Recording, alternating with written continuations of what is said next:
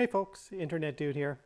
Hey, in this video I just want to talk about the accessories that I've done or the mods that I've made to the RAV4 Prime. We've had this for about 9 months. We're sitting right around 11,000 kilometers, and we've done a few things, not like anything too crazy, but I just want to show you in case you have a RAV4 or even a RAV4 Prime and you're interested in what kind of accessories are out there. The first obvious one here is these wheels and tires are not stock. It's just about winter now, so I swapped out the factory wheels and tires for winter wheels and tires. These are actually studded tires. They are fast, something titanium wheels, and Michelin X-Ice Snow, X-Ice North 4 tires. I should know this. Anyway, so that's big and obvious. One other thing that isn't really obvious when you look at the vehicle is back here. There's this is an aftermarket accessory. It's basically this piece of plastic trim, and you take out a couple clips, 4 clips, and you put these in place. And what that does is it puts an extra wide lip here by the door. So if we open the door and you look at the stock configuration, you can see dirt collects on the door gasket and on this trim. So what this does is just extends that and helps keep that area clean. So if you see there, all the dirt and junk and stuff just come on here and falls down instead of getting caught up in the weather strip.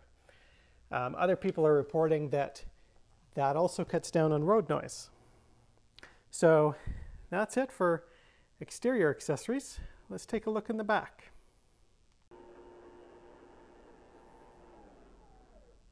Alright, so looking in the back area here, you'll notice it says RAV4 Prime. We got the official Toyota Accessory cargo liner. This is kind of a plasticky material. There's the stock material underneath. We may have a dog, haha. But the one, like literally the best upgrade ever for the cargo area are these lights that pop into the hatch here. These are LED lights with a touch sensor. This is an aftermarket accessory. I got these on Amazon, but these make just a world of difference when you're back here, because from the factory, we can see over here, no light. Over here, like the tiniest light you've ever seen. It combined the black finishing with a tiny light, and at night it's inadequate for the lighting back here. So I very much recommend that upgrade. Basically, you got to pop off some of this trim, you route some wire, come through the grommet here, back down here. You can probably see the wire if we take a peek there. Pretty easy to do that one. There's lots of videos on how to do that on YouTube, so I'm not going to go through that, but I do recommend that upgrade. And one more thing that we keep down here in the spare tire well is this little adapter. This is a handy thing to have. So what it does is it lets me plug the RAV4 Prime in the J1772 type connector to a Tesla destination charger. Just gives you a few more options when you're on the road. I like the compact size of this. I've seen some other ones that are bigger, but I like that this is very compact. All right, moving inside the vehicle.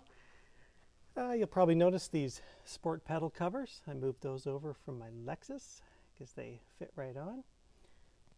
Just provides a little sportier look. I noticed in the RAV4 that these are much more visible than in the Lexus just because of the height of the vehicle. Over here, we have this center console insert tray. I can't even remember if it was eBay or Amazon or where I got that. But if I'm going to look back through and see, and I'll add some links to these different things that I'm showing you, just so you can check them out. Another thing I did is I added wireless CarPlay. There's an adapter you can buy, and I just have it set down here. This one is the Carlinkit. Anyway, with wireless CarPlay in this vehicle, you have to plug into that USB there. You can't plug into the USB in the console.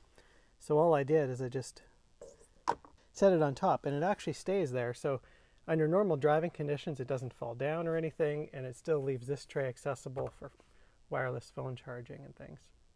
This is nice because the car has CarPlay, which I use all the time, but it's nice that it's wireless, so you can keep the phone in your pocket.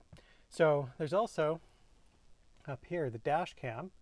I have a front and rear dash cam, and just kind of routed the wire, you know, for the back camera went up that way, for the power I come down there, tucked it underneath there. Long story short, I actually tapped into the power back here with the wiring.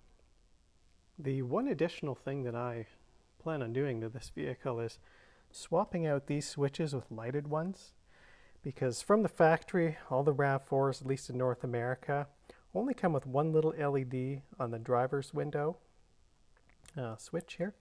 The door lock buttons aren't illuminated, and these other buttons aren't illuminated. So, but you can buy a kit and just pop this apart and swap them out. So that's on the to-do list.